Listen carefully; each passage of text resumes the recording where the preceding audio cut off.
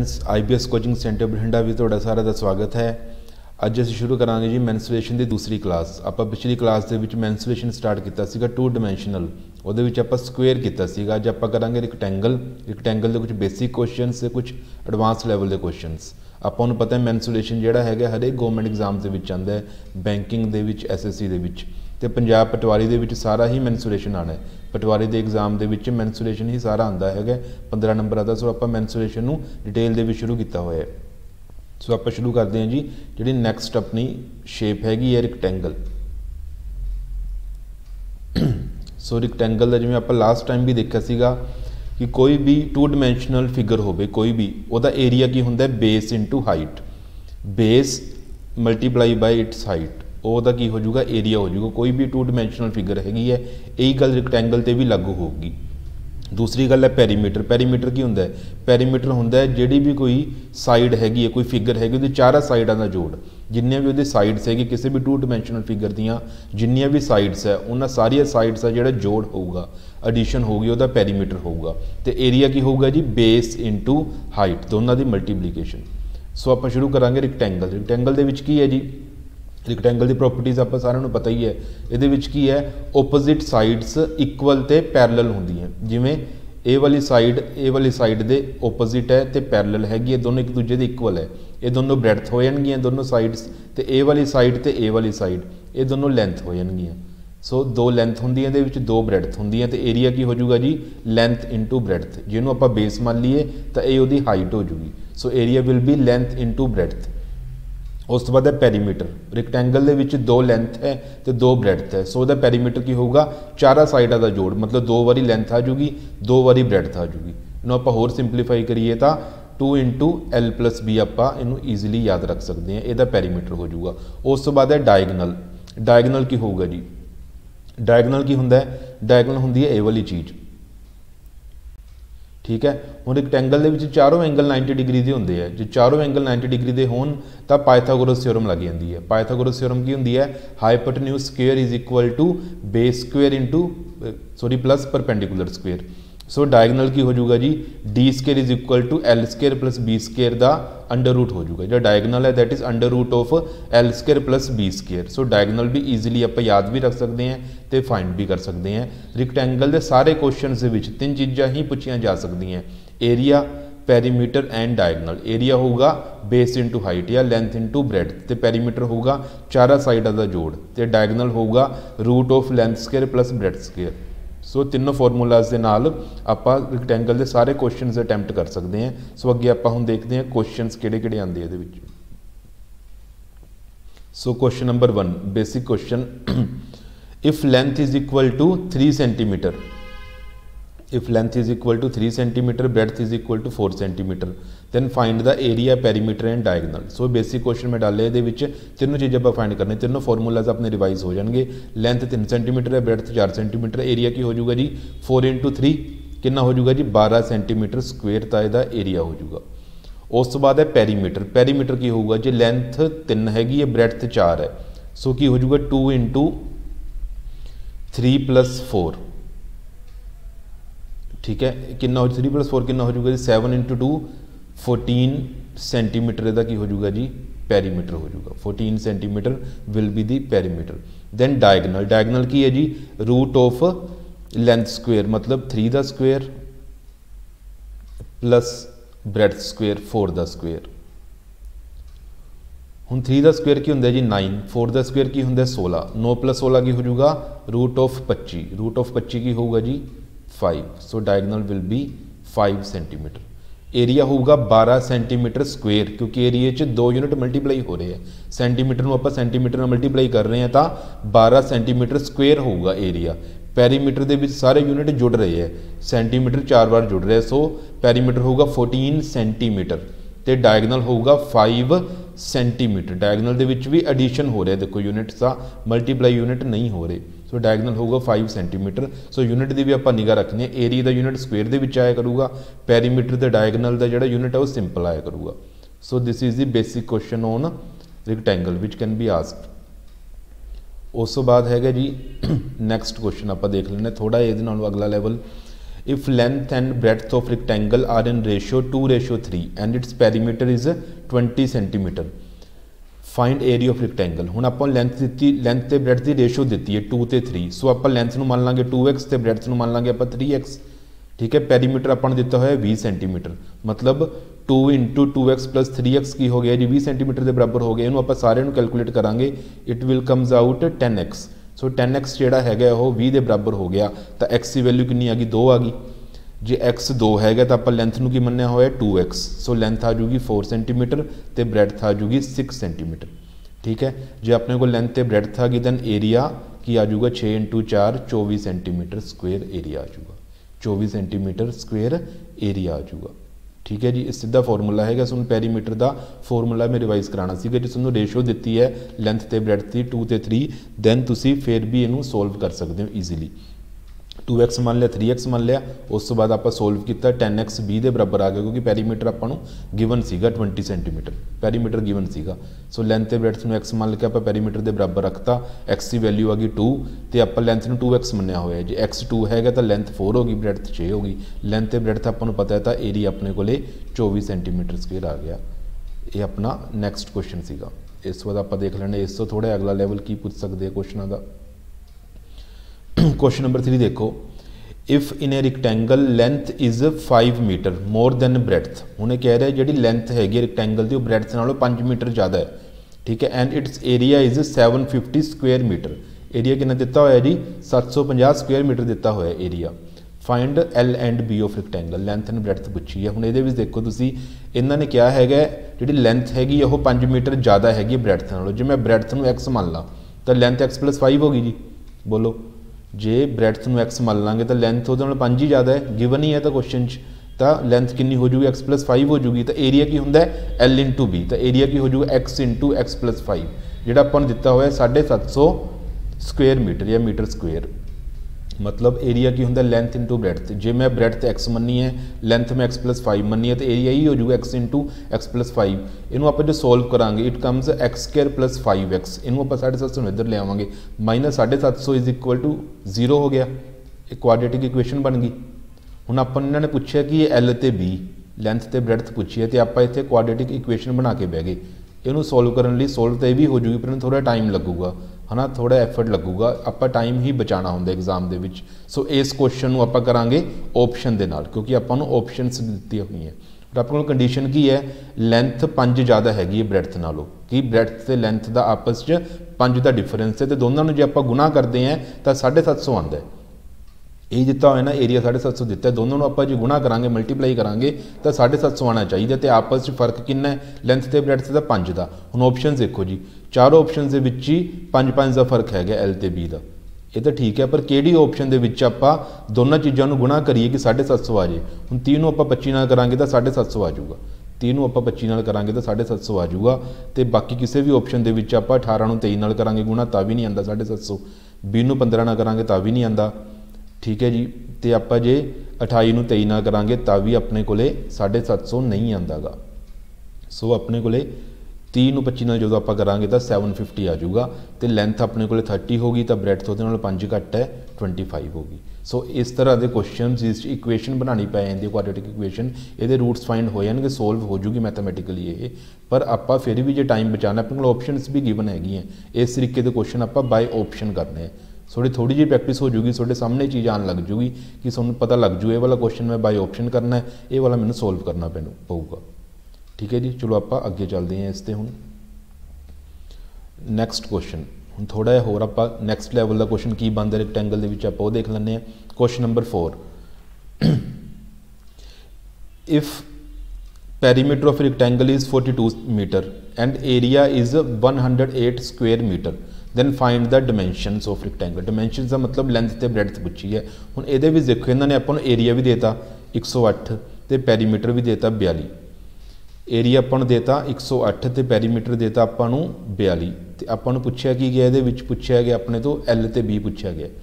हुण ये क्वेश्चन करन दे कई तरीके हैगे, पर सब तो ईजीएस्ट वे की है, टाइम सेविंग वे की है, एफर्ट सेविंग वे की है, जिससे अपना एफर्ट भी बचूगा, टाइम भी बचूगा, वो है बाय ऑप्शन। ਹੁਣ ਤੁਸੀਂ ਦੇਖਣਾ L ਤੇ B ਦਿੱਤੇ ਹੋਏ ਆਨਸਰਾਂ ਦੇ ਵਿੱਚ, ਕਿਉਂਕਿ ਆਪਾਂ ਨੂੰ ਪੁੱਛਿਆ ਕੀ ਗਿਆ L ਤੇ B ਪੁੱਛਿਆ ਗਿਆ, ਇਸ ਲਈ ਆਨਸਰ ਦੇ ਵਿੱਚ ਵੀ L ਤੇ B ਦਿੱਤਾ ਹੋਊਗਾ ਆਪਸ਼ਨਾਂ ਦੇ ਵਿੱਚ। ਹੁਣ ਇਹ ਦੇਖੋ L ਤੇ B ਨੂੰ ਮਲਟੀਪਲਾਈ ਕਰੀਏ ਤਾਂ 108 ਬਣੇ, ਤੇ ਆਪਾਂ L ਤੇ B ਨੂੰ ਜੋੜੀਏ ਤਾਂ 21 ਆਵੇ, ਕਿਉਂਕਿ ਦੋਨਾਂ ਦਾ ਡਬਲ ਕਰਾਂਗੇ ਤਾਂ 42 ਆ ਰਿਹਾ। L ਤੇ B ਦਾ ਜੋੜ ਕਿੰਨਾ ਆਉਣਾ ਚਾਹੀਦਾ 21, ਤੇ ਮਲਟੀਪਲਾਈ ਆਉਣੀ ਚਾਹੀਦੀ ਹੈ 108। ਹੁਣ ਕਿਹੜੀ ਆਪਸ਼ਨ ਹੈਗੀ ਹੈ ਕਿ ਆਪਾਂ L ਤੇ B ਨੂੰ ਜੋੜੀਏ ਕਿ ਆਪਣੇ ਕੋਲ 21 ਆ ਜਾਏ, ਤੇ ਆਪਾਂ ਮਲਟੀਪਲਾਈ ਕਰੀਏ ਤਾਂ 108 ਆ ਜਾਏ। ਚਾਰੋਂ ਆਪਸ਼ਨ ਤੁਸੀਂ ਟਰਾਈ ਕਰੋਗੇ ਤਾਂ ਈਜ਼ੀਲੀ ਤੁਸੀਂ D ਆਨਸਰ ਤੇ ਪਹੁੰਚ ਜਾਓਗੇ। 12 ਨਾ ਆਇਆ 108, ਠੀਕ ਹੈ, 12 + 9 21। ਸੋ D option will be the correct answer. ਇਹ ਦੋ ਕੁਐਸਚਨ ਮੈਂ ਜਾਣ ਕੇ ਵਧੀਆ ਲੈਵਲ ਦੇ ਪਾਏ ਸੀ ਕਿ ਬਾਈ ਆਪਸ਼ਨ B ਰੈਕਟੈਂਗਲ ਦੇ ਕੁਐਸਚਨ ਹੋ ਸਕਦੇ, ਜਿਵੇਂ ਆਪਾਂ ਅਰਥਮੈਟਿਕ ਦੇ ਵਿੱਚ ਕਰਦੇ ਹਾਂ, simple interest, compound interest, profit loss, ਉਹਦੇ ਵਿੱਚ ਆਪਾਂ ਬਾਈ ਆਪਸ਼ਨ ਕਈ ਕੁਐਸਚਨਸ ਆਪਾਂ ਨੂੰ ਕਰਨੇ ਪੈਂਦੇ ਆ, ਤੇ ਮੈਂਸੂਰੇਸ਼ਨ ਦੇ ਵਿੱਚ ਵੀ ਆਪਾਂ ਟਾਈਮ ਬਚਾ ਸਕਦੇ ਹਾਂ, ਬਾਈ ਆਪਸ਼ਨ ਈਜ਼ੀਲੀ ਕਰ ਸਕਦੇ ਹਾਂ ਇਸ ਤਰੀਕੇ ਦੇ ਕੁਐਸਚਨਸ ਨੂੰ। ਠੀਕ ਹੈ ਜੀ, ਹੋਪਫੁਲੀ ਤੁਹਾਨੂੰ ਸਮਝ ਆ ਰਿਹਾ ਹੋਊਗਾ। ਚਲੋ ਆਪਾਂ ਚੱਲਦੇ ਹਾਂ ਨੈਕਸਟ ਲੈਵਲ ਦੇ ਕੁਐਸਚਨ ਤੇ। ਹੁਣ ਆ ਗਿਆ ਆਪਣੇ ਕੋਲੇ क्वेश्चन नंबर 5, लैवल नंबर 5। तो मेरी कोशिश रही है कि जो टॉपिक मैं करावां वो सारे क्वेश्चनस कवर हो जाए कि उस तो बाद कुछ भी ना बचे। सो मैं जिन्ने भी क्वेश्चन कराऊंगा सारे, कोई भी क्वेश्चन सिमिलर नहीं, एक दूजे नाल मिलता नहीं, सारे क्वेश्चन अलग अलग है। तुसीं ये सारे क्वेश्चन भी कर लोगे, थोड़े सारे टाइप्स कवर हो जाएंगे। प्लस मैं क्वेश्चन की सीट भी पाऊँगा प्रैक्टिस पिछे, तुसीं वो भी प्रैक्टिस कर सकते हो। सो आप आ जी हुण क्वेश्चन नंबर 5 ते। हुण आपां पिछले चारों वधिया लैवल के क्वेश्चन कीते, भी अपने तो होना चाहिए। Question is perimeter and length of rectangle are in ratio 18:5। ਹੁਣ ਉਹ ਕਹਿ ਰਹੇ ਆਪਾਂ ਨੂੰ ਪੈਰੀਮੀਟਰ ਤੇ ਲੈਂਥ ਉਹਨਾਂ ਦੀ ਰੇਸ਼ੋ ਦਿੱਤੀ ਹੈ। ਜੇ ਲੈਂਥ ਆਪਣੇ ਕੋਲ 5x ਹੈ ਤਾਂ ਪੈਰੀਮੀਟਰ ਆਪਾਂ ਨੂੰ ਕਿੰਨਾ ਦਿੱਤਾ ਜੀ 18x ਦਿੱਤਾ ਹੋਇਆ ਹੈ। ਮਤਲਬ ਜਿਹੜੀ ਰੇਸ਼ੋ ਦਿੱਤੀ, ਪਿੱਛੇ ਇੱਕ ਆਪਾਂ ਕੁਐਸਚਨ ਕੀਤਾ ਸੀਗਾ ਉਹਦੇ ਵਿੱਚ ਆਪਣੇ ਕੋਲ ਲੈਂਥ ਤੇ ਬ੍ਰੈਡਥ ਦੀ ਰੇਸ਼ੋ ਸੀਗੀ। ਠੀਕ ਹੈ ਜੀ, ਆਪਾਂ ਲੈਂਥ ਤੇ ਬ੍ਰੈਡਥ ਨੂੰ ਉਹਨੇ x ਮੰਨ ਲਿਆ ਸੀਗਾ, ਸੇਮ x ਮੰਨ ਲਿਆ ਸੀ। ਹੁਣ ਆਪਣੇ ਕੋਲ ਪੈਰੀਮੀਟਰ ਤੇ ਲੈਂਥ ਦੀ ਰੇਸ਼ੋ ਹੈ। ਪੈਰੀਮੀਟਰ ਜੇ 18 ਹੈਗਾ ਤਾਂ ਲੈਂਥ ਕਿੰਨੀ ਹੈ 5। ਕੁਐਸਚਨ ਕੀ ਹੈ, find the ratio of their L and B। Length ਤੇ ਬ੍ਰੈਡਥ ਦੀ ਰੇਸ਼ੋ ਪੁੱਛੀ ਹੈ, ਵੈਲਿਊ ਨਹੀਂ ਪੁੱਛੀ, ਸਿਰਫ ਆਪਣੇ ਤੋਂ ਰੇਸ਼ੋ ਪੁੱਛੀ ਹੈ।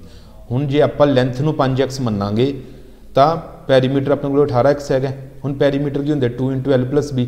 L ਆਪਾਂ ਮੰਨਿਆ ਹੈਗਾ 5x, ਬ੍ਰੈਡਥ ਨੂੰ ਆਪਾਂ B ਮੰਨ ਲੈਂਦੇ ਹਾਂ। ਸੋ ਆਪਣੇ ਕੋਲ ਕੀ ਹੋਇਆ 2 × 5x + B = 18x ਹੋ ਗਿਆ। 18x ਹੈਗਾ ਪੈਰੀਮੀਟਰ। ਠੀਕ ਹੈ ਜੀ, ਇਹਨੂੰ ਆਪਾਂ ਸੋਲਵ ਕਰਾਂਗੇ, 10x + 2B = 18x ਆ ਜਾਊਗਾ। ਇਹਨੂੰ ਆਪਾਂ ਹਲਕਾ ਜਿਹਾ ਸੋਲਵ ਕਰਨਾ ਹੈ, ਹੋਰ ਕੁਝ ਵੀ ਨਹੀਂ ਕੀਤਾ ਹੋਇਆ। ਇੱਥੋਂ ਆਪਣੇ ਕੋਲ ਕੀ ਆ ਜਾਊਗਾ 4x = B ਆ ਜਾਊਗਾ।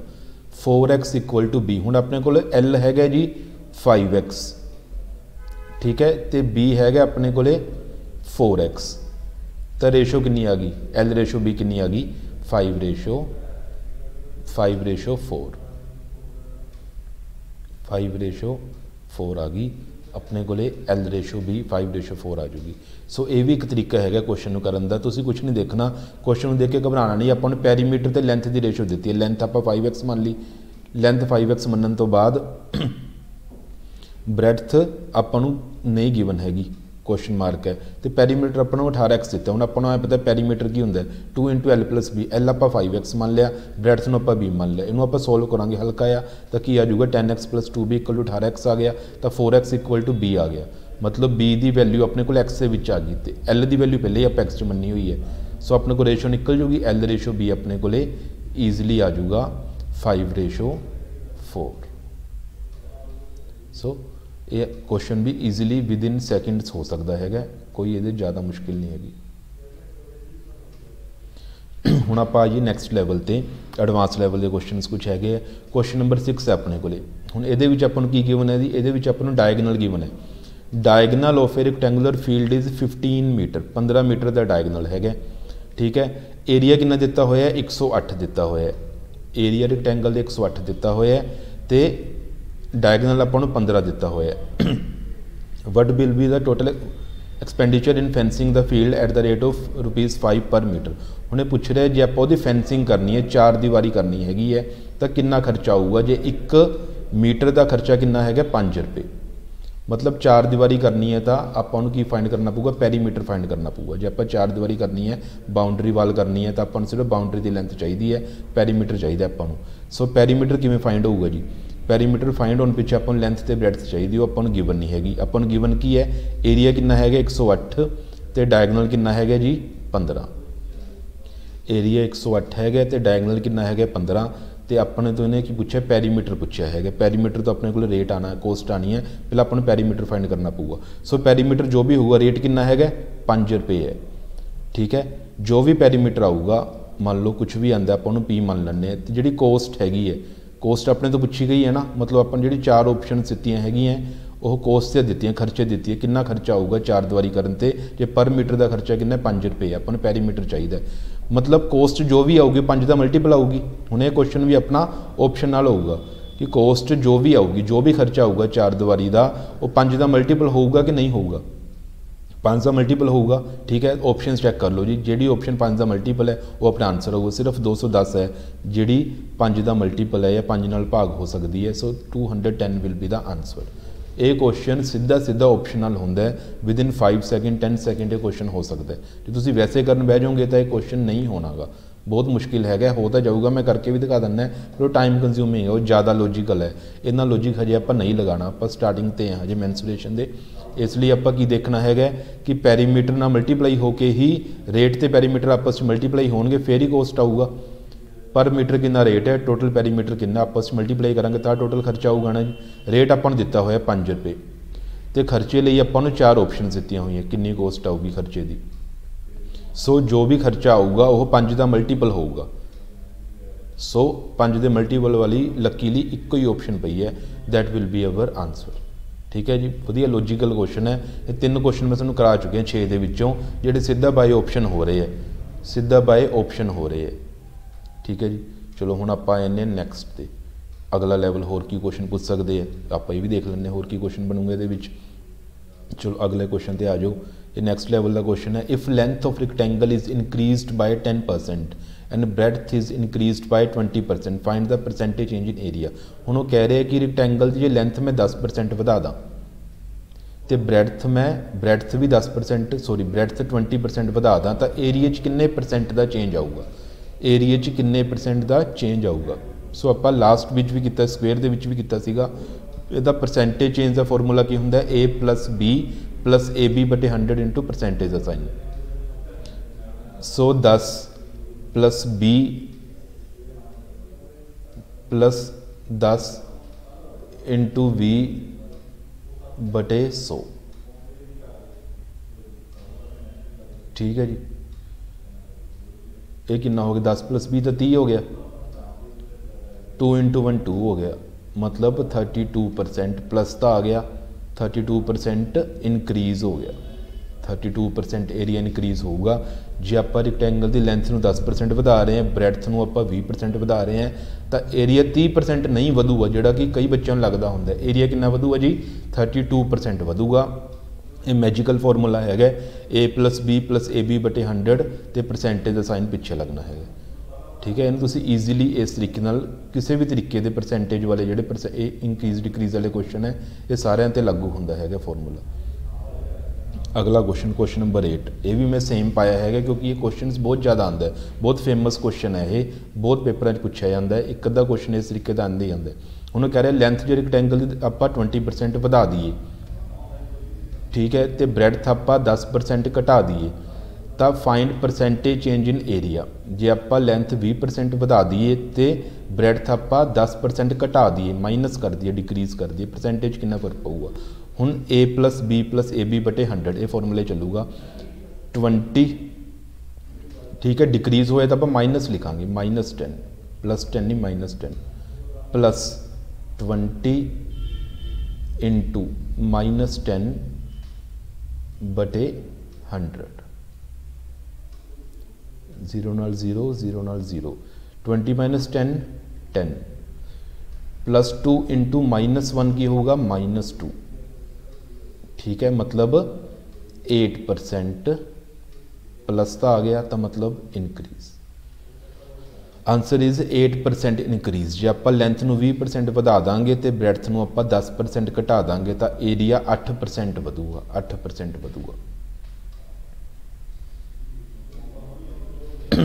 सो एक आप होर प्रैक्टिस कर ली क्वेश्चन की दसा थोड़ा फेमस क्वेश्चन है जो लेंथ आप 10% बढ़ा दिए तो ब्रैड्थ आप 10% घटा दिए तब find percentage change in area हुण आप जो लेंथ 10% बढ़ाती ब्रैड्थ आप 10% घटाती तो कई बच्चे कहेंगे एरिया कोई चेंज नहीं आना एरिया तो उन्ना ही रहूगा एक आप 10% बढ़ाई है एक आप 10% घटाई है पर आप करके देखते हैं आंसर च फर्क आऊगा देखो +10 लेंथ 10% वधाती, ब्रैथ आप 10% घटाती। प्लस ए बी बटे 100 है, ए किन्ना +10 तो बी किन्ना है -10 बटे 100, 0 नाल 0 गई, 10 - 10 0, ठीक है। तो +1 मल्टीप्लाई बाय -1 की आऊगा -1, 0 - 1 -1, माइनस च आ गया था 1% डिक्रीज। जो आंसर माइनस च आए तो डिक्रीज होगा। जो आप लेंथ 10% बढ़ा दीए तो ब्रैथ आप 10% घटा दीए तो एरिया कितना हो जाऊगा जी, 1% एरिया घट जूगा, 1% एरिया घट जूगा। कुछ भी नहीं, इस फॉर्मूले नूं बहुत ध्यान नाल अप्लाई करना है। इत्थे प्लस का साइन है, ठीक है। +1 मल्टीप्लाई बाय -1 होंदा है, so answer will be 1% decrease, 1%। हुण आप आ गए जी लास्ट क्वेश्चन ते।